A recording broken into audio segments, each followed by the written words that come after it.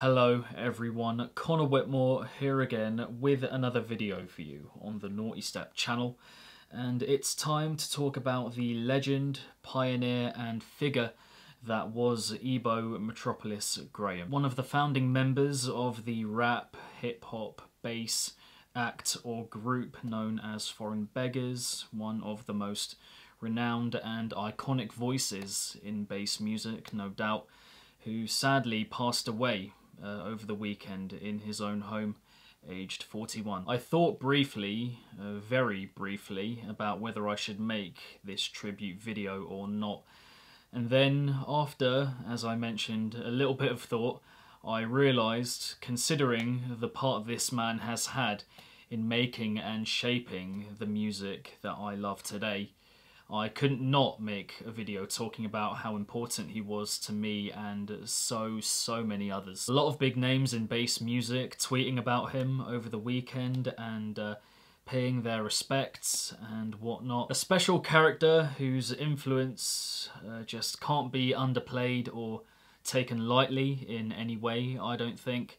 And hopefully this video will be a way of celebrating him for those that know him and his music well, and showing those who aren't as familiar how important he was and will continue to be going forward in bass music even after his passing. You'd have to say one of, if not the most recognisable and identifiable voice in bass music, especially alongside Pavan, also known as Orifice Vulgatron, the other half of the rap part of Foreign Beggars.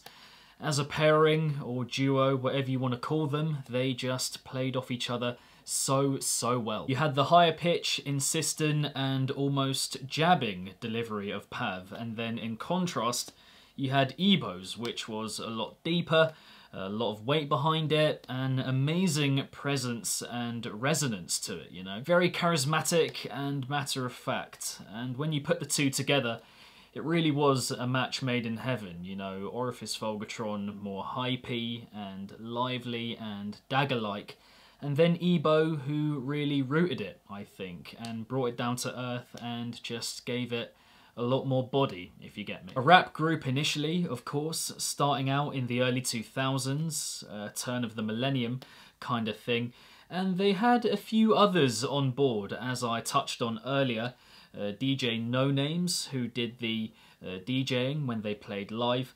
You also had Dag Nabbit, who was doing a lot of the production when they put out music. And I could be wrong on this one, but I read it up somewhere.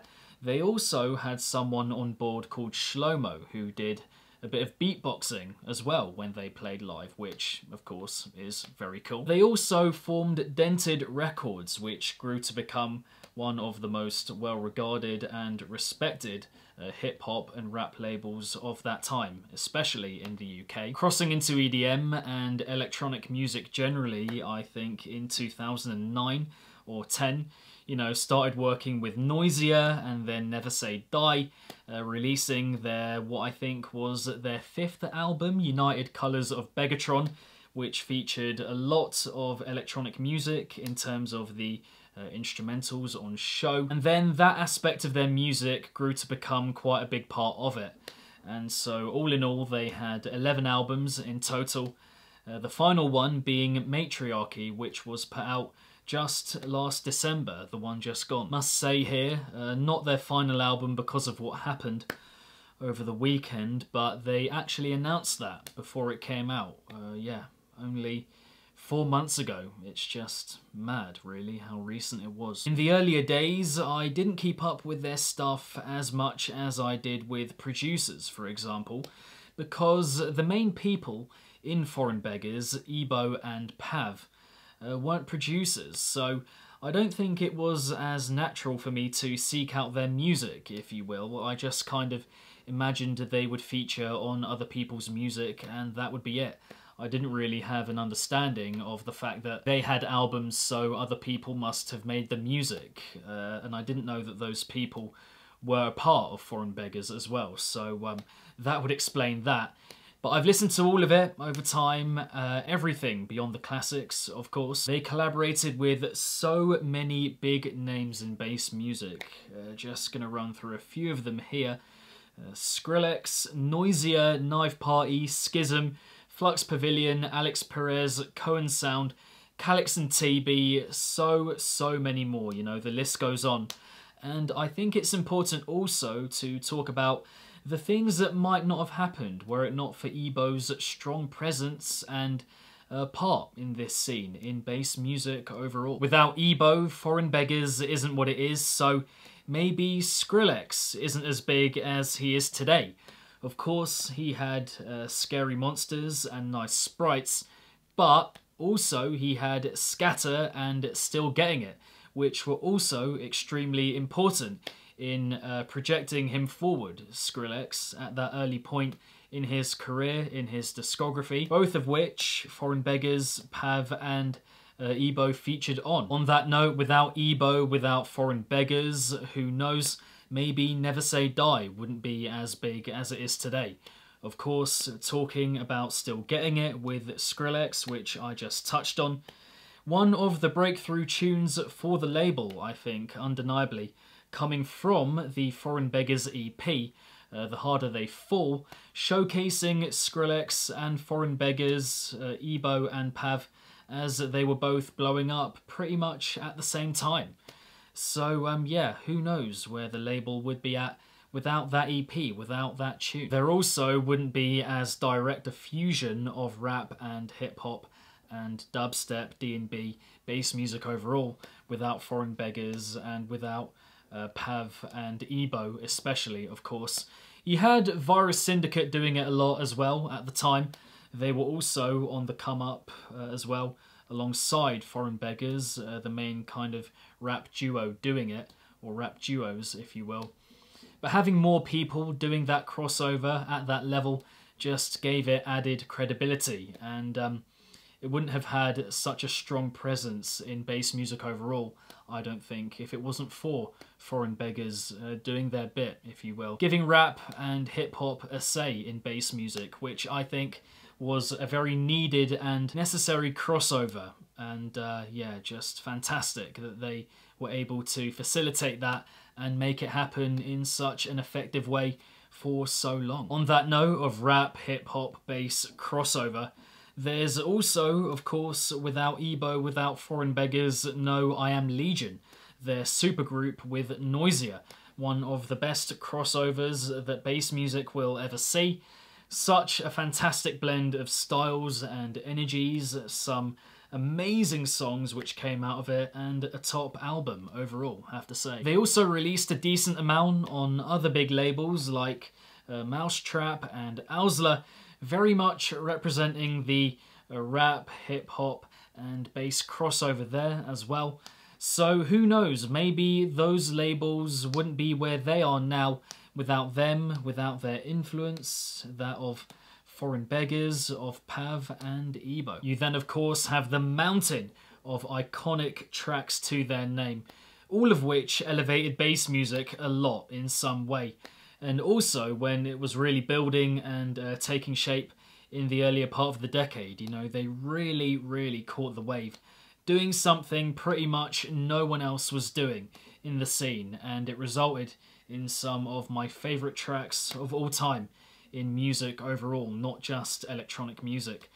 Thinking about Scatter, Still Getting It, Contact, Make Those Move, Choosing For You, Apex, Lines, Jump Back, Badman Rhythm, Modus, Typhoon. Oh, just so many legendary tunes, my word. It's just quite hard to kind of wrap your head around, actually, just how much incredible material they came up with and put out. All of which changed my life quite a bit in some way. Still Getting It, in particular, I find very special, I would have to say. The dynamic and relationship between the instrumental and vocal, so pure, so organic. The chemistry in that tune is just, for me, completely off the chain. Pretty much haven't heard that level of chemistry ever again in bass music. It's just an incredible instrumental made 10 times better by the vocal. On the other side of what they did, you have albums like Asylum Speakers, which they put out in 2003, which many regard as one of the most important UK hip-hop and rap albums of its time, which is quite special considering what they did after that. And you know, whatever way you look at it, from whatever angle you view what they did as a group, you can just see how much they achieved over the course of their career as a collective. All you have to do really is just look at all of these amazing projects that they put together, all of which, of course, Ebow was a massive part of. It's just so sad knowing that his voice won't be a part of a new tune ever again. You felt such a connection with his voice, his delivery, you know, it felt like something to relate to. It was real and grounded in honesty and truth, you know. Comforting but also powerful at the same time. It was quite an incredible mix that his voice gave off, I think, guiding you through the music in such an effortless and charming way, almost. Happy to say I did get to see them once in my life, fortunately, to my knowledge. I think it was just the one time, and that was a very brief day set at SW4 Festival in London. Not sure it did them justice, being so brief and at that time of day, but they were still so good, you know, so much charisma, animation, vibrancy, and it was just pure energy. I remember the crowd absolutely loving it. And this picture here, I think you have to appreciate, taken by my mate whilst we were there. You've got Pav on the left and Ebow on the right. The Foreign Beggars logo slap bang in the middle. Just perfection. As I mentioned earlier, their final album came out in December, the one just gone. And that does leave me wondering just a little bit what the others will do from here, considering what has just happened, whether they will choose to honour him in some way, even though they have stopped making music as a group and they have put out their final album. But I suppose that is a conversation for another day, for way further down the line, if ever. You know, it doesn't even need to happen, just interested, I suppose. Now, of course, it's time to reflect on Ebow and how amazing he was as a person, as a musician, an artist, and a performer. So much more. It will be harder for those who haven't grown up on their music in the same way that I and many others have, but I've given you the classics. I implore you to listen to them again and again and appreciate what he and they did. I don't think you can love bass music today and not recognise his and their part in it. And just know that this scene, what you get from it, all the good about it, being a part of this community, sharing music, everything that comes with it, would not be what it is right now without him. Moreover, and lastly, I think all the love now must go out to his family, close friends, and those that worked with him. I can't even begin to imagine what they're all going through to have lost such a special person in their life, including his 10-year-old son, Cassius. There is a Just Giving account below in the description for anyone that wants to contribute. They have raised 33k of 50k so far, which is amazing. Let's help keep it going.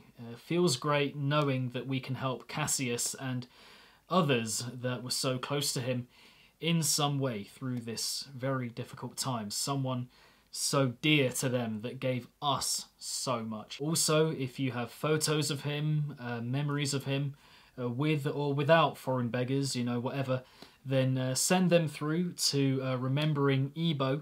That is remembering, EBOW, @gmail.com.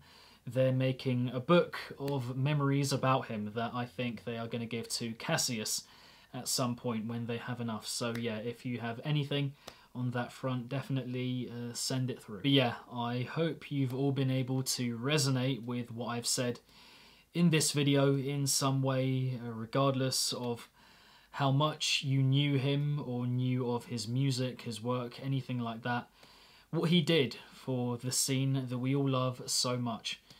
But yeah, peace and love to you all. I shall see you in the next one, and rest in power, Ebow Metropolis Graham.